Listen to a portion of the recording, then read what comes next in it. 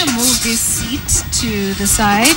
And usually it's done in a way that you look at that machine over there and, read the words. I don't know if your eyes are that good.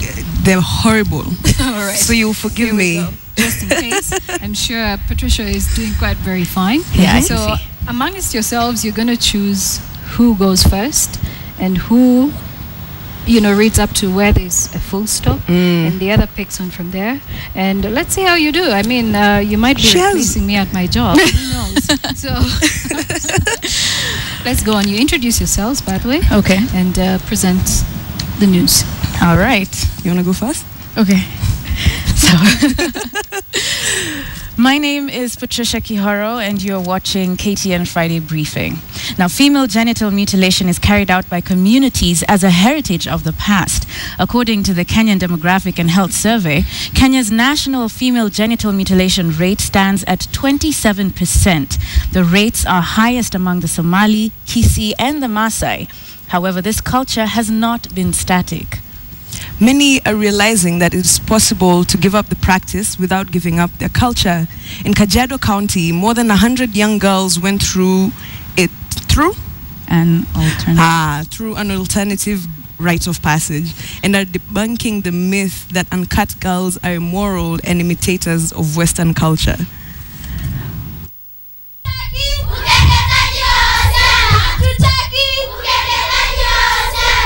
Kutahiri wasichana ni lazima kwa ajili hakuna uwezo kupata kijana anachukua msichana hajatahiriwa. Female genital mutilation remains a contentious subject in Kajiado County and the larger Maasai community.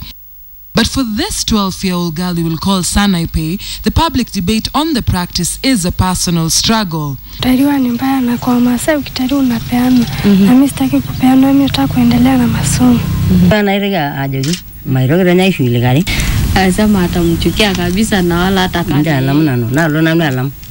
Sanaipe was rescued by her uncle and aunt who took her back to school. Labda unaweza kuta kama kuna msichana hajakeketwa ni mmoja. Na labda ukute huyo msichana ni wa either wa mwalimu ama wa pastor. Fikia hapa leo tumeweza kurescue watoto 62, 62. Girls who are mentally circumcised have high and good moral standards. The girls here know that one day they'll eventually become women and take up those responsibilities.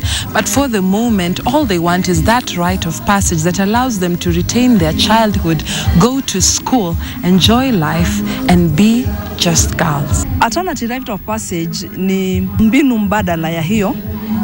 Tukasema watoto wanakutana mahali moja jinsi tumefanya leo, wanaelimishwa kwa siku 2 na siku ya 3 wanafanya graduation.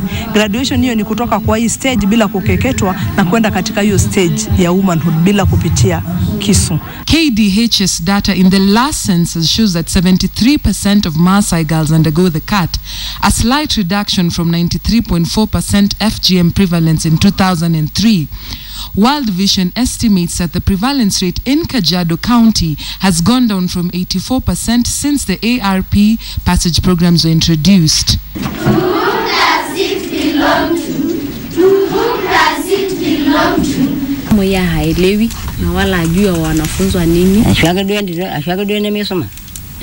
Na anasema hiyo kupasha tohara haizui chochote, mtoto ataendelea tu kusoma. So wanachukua kama mtu amesoma na anakuja na vitu mambo kama haya, ni kama analeta tamaduni ya watu wengine kuingiza katika tamaduni wa Maasai. Once more. Sanaipe sits among those girls in Metro Primary School Namanga.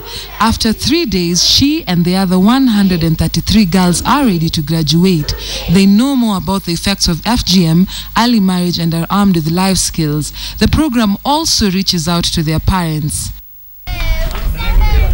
But what guarantee do these girls have that they won't be forced to go through the cut or early marriages?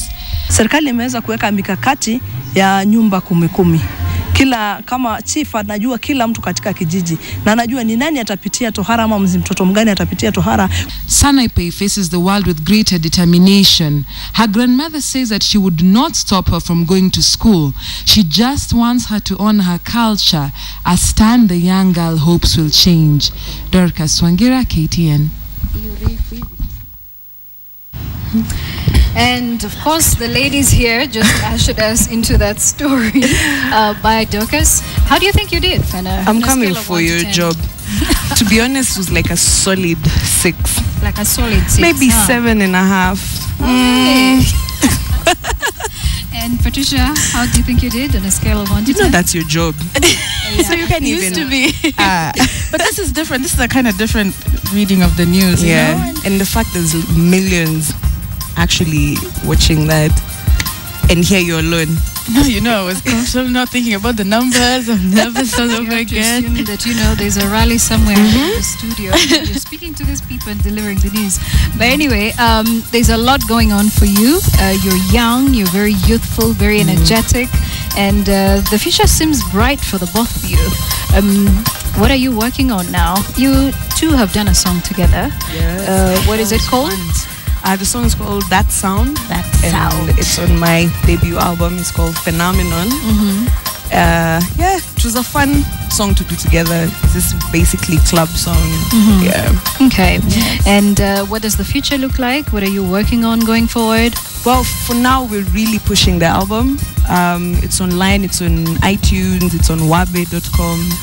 You can Facebook us Fena Music, and we'll figure out how to deliver. A couple of shows lined up. November 8th for one is Enashipai. And a couple other things. All right. Yeah. Patricia, what are you up to going forward? There's a lot more acting gigs that are coming up. I've got the second season of a TV show, a musical that I worked on, a couple of films as well, and of course my radio job. I'm writing. There's a show that I directed and produced and put it on stage called Life in the Single Lane. That's fantastic. Yes, that people really liked. So there's that. There's an improv show I worked on called Because You Said So with Jason Bruno and a few others. So there's a lot of stage work, a lot of performances coming up, and definitely, of course, I'm also working on my album. Right. So just busy. Can I audition to be in one of your Well, I'm so honored to have both of you in studio, and I'm going to keep you around actually until the end of the show. And just so you know, business will be coming up shortly, and also Willis the Word Master is still around, and he's going to be joining us shortly or right after business news.